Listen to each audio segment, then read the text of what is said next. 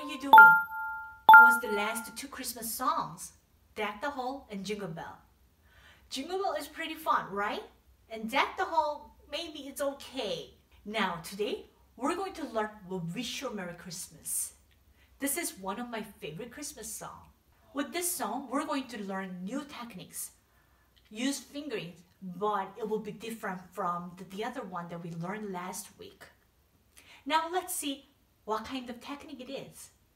Now, if you look at the score, it's pretty confusing.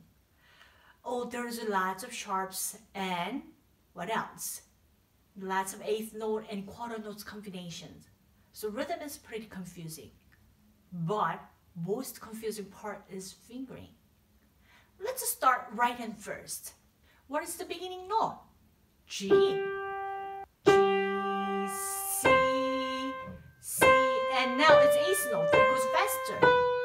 1, 1, and then the same note, but you have to change finger number 1, and so that you can go up next note, and step to D, and again eighth note. 1, and then skip down to G and repeat, and here you have to stretch it far to E, and again eighth note.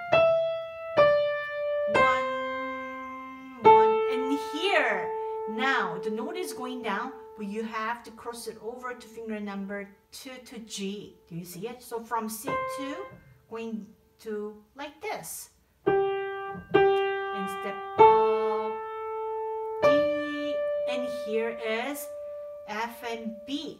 But to play it smooth, hold it D until you push down D. That way sound will be connected.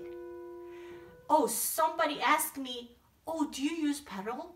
Your sounds are so connected. Because this kind of techniques, it's gonna hold the sound connected, so it sounds like you're using pedal.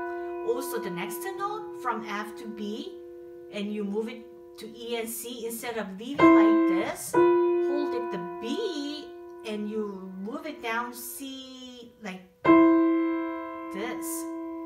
So if you're holding one note, at least one note, then the sound will be connected. It's just like you're using a pedal. Okay?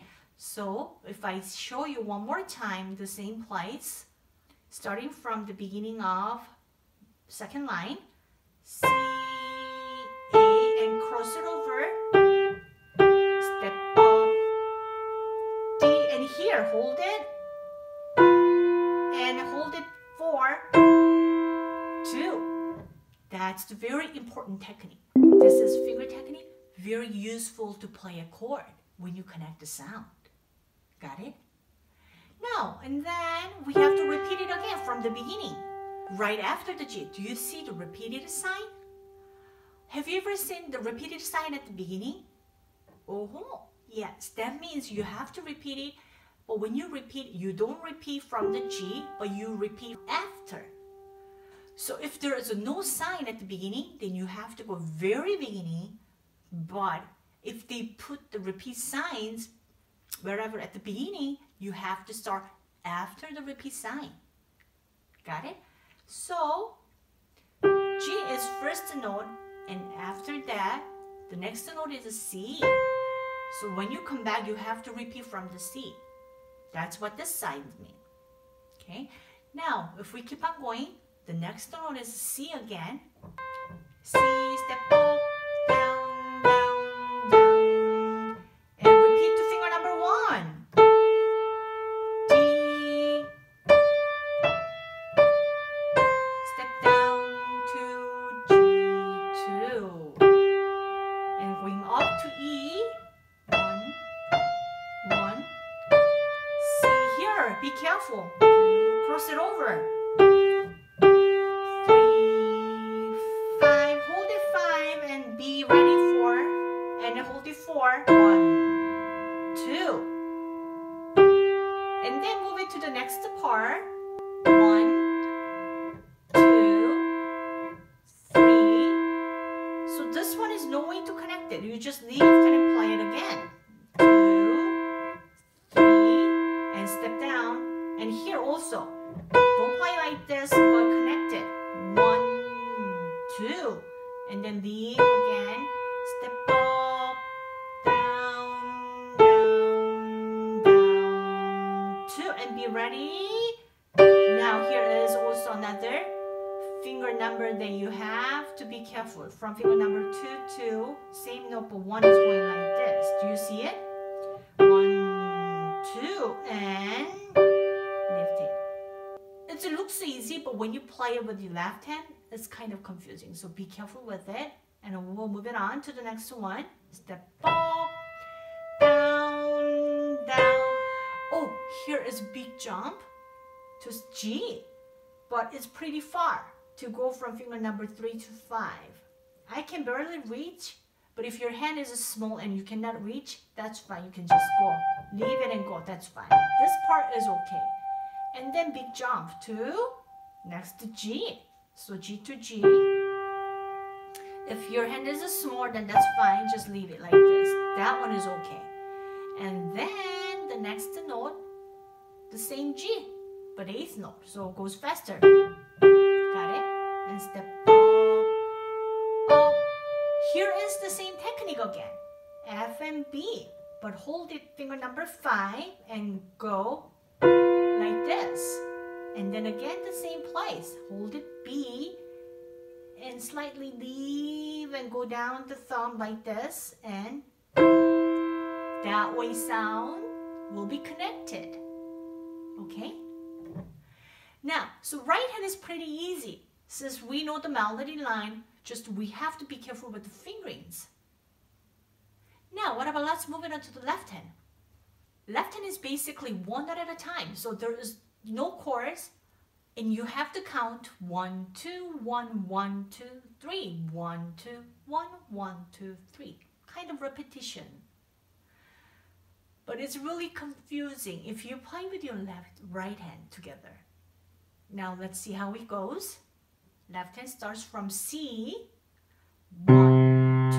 Step up, 2, 3. And then with finger number 2, you go F sharp. So leave it and go. 2. And skip down. G, 2, 3. And then again G sharp. But you will go with finger number 2.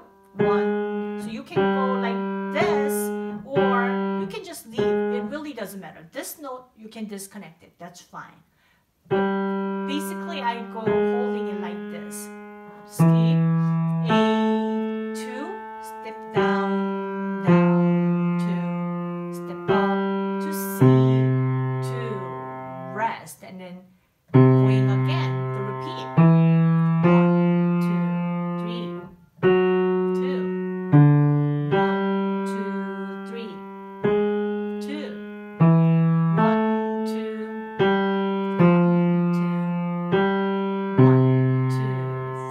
2, pretty okay. Just one thing, from G to C, when you go, it's kind of far, so it's easy to miss D. So that's the only one that you have to be careful with. Now let's go to right after the repeat signs. Start with the A, and then the next note is E and go to A again. So this is basically plays a chord. 1, 1, 1, and then goes down to E again.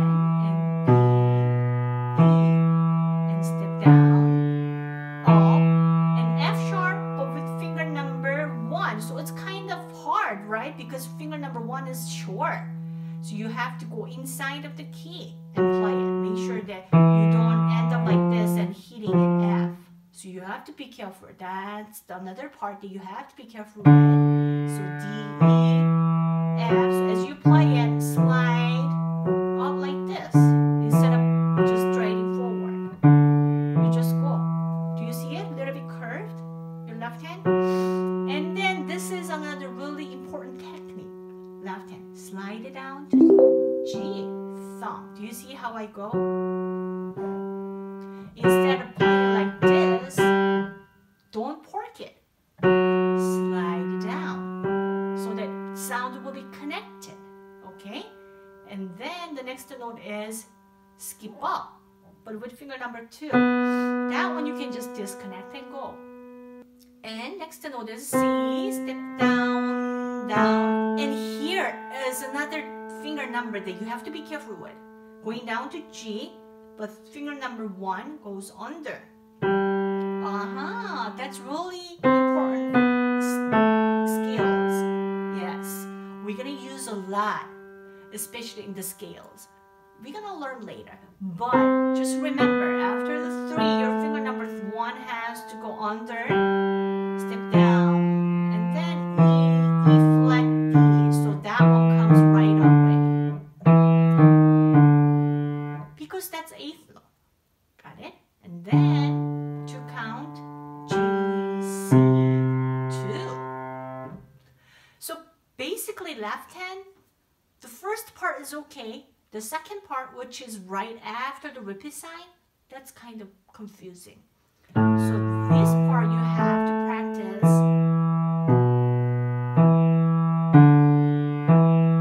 And slide it down. 1, 2, and skip up, down here, go under. 1, 2, fast. 1, 2, 1, 2. So basically practice left hand by itself a couple of times and play both hands together. Now let's go both hands together. Find hand position. Ready?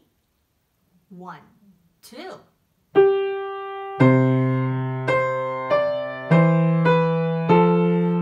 And switch finger number 1 and go.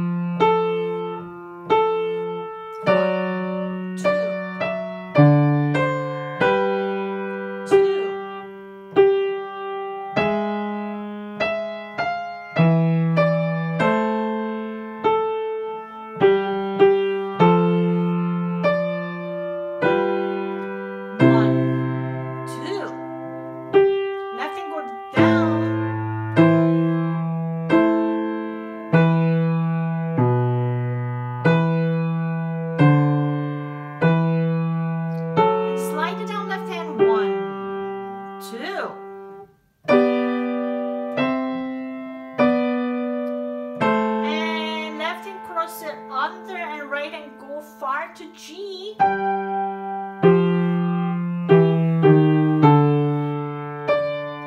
again, the same place, hold it. 1, 2. So very last line is most confusing part. You have so many things going on. Right hand is, you have to hold it B to C, and left hand is slide it down, and then you have to shifting to the next position. So you have to be careful with it. Now let's go a little faster. Ready? 1, 2.